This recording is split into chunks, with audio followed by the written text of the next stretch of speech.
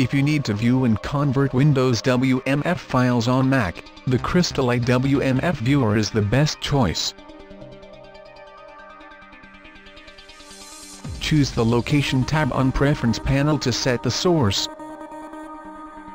and destination paths. If the source folder contains more than one WMF image, and the File Image List checkbox is checked, all the image's thumbnails are added to the image list.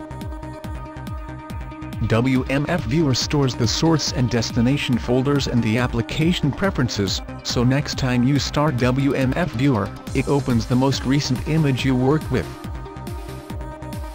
Navigate through images by clicking on arrow buttons on the toolbar. Select Next or Previous Image to preview. Rotate the currently displayed image by typing a value to Angle Edit field on the toolbar, or to use the corresponding rotation slider. Set the export resolution and image file format on the bottom of the Preference panel. To convert the selected image, press the Convert button,